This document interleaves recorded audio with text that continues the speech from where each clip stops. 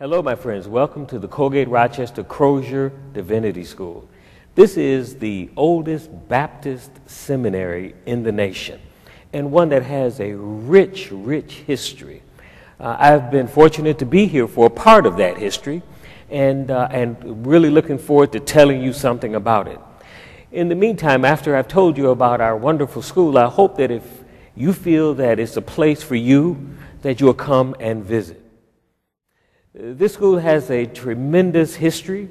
It was the result of the merger of two seminaries in the early part of the 20th century.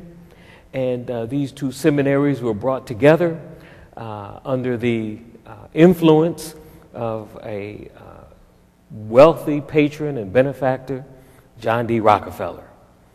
And this school has been built with wonderful craftsmanship, and it's a wonderful place to be.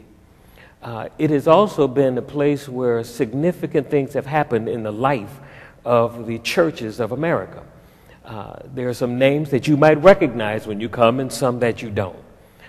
But it's still a great place to study and to find out what God has intended for your life.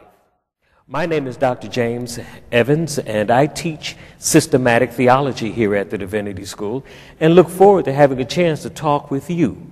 So if you have the opportunity, come visit us, and we'll have a chance to sit down and talk. I started teaching here 30 years ago. I was right out of graduate school, and I can tell you this story because I've told it many times before. And that is that as I looked at the places where I wanted to teach, no place fit what I wanted to do with my career better than Colgate, Rochester, Crozer Divinity School. And so I was fortunate enough to be asked to teach here.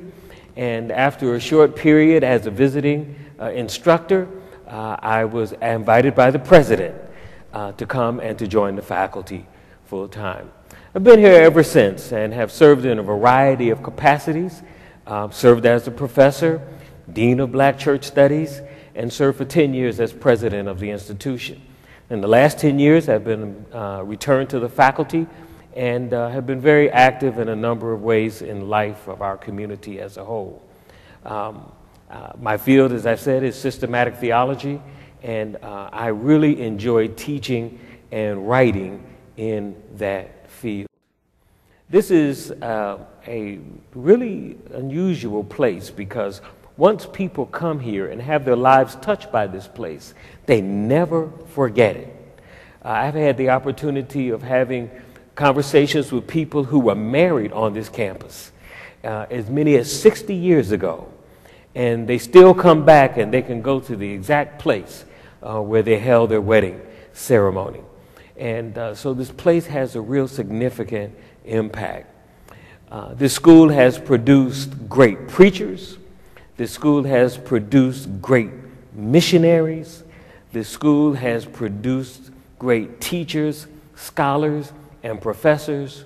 This school has produced persons who work in our denominational offices.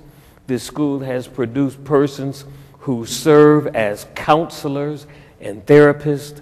And this school continues to produce a number of bright, talented, and effective ministers. And I'm sure that if you are wrestling with the call to ministry, you need to give this place a look. It is really a wonderful place to be and a wonderful place to work.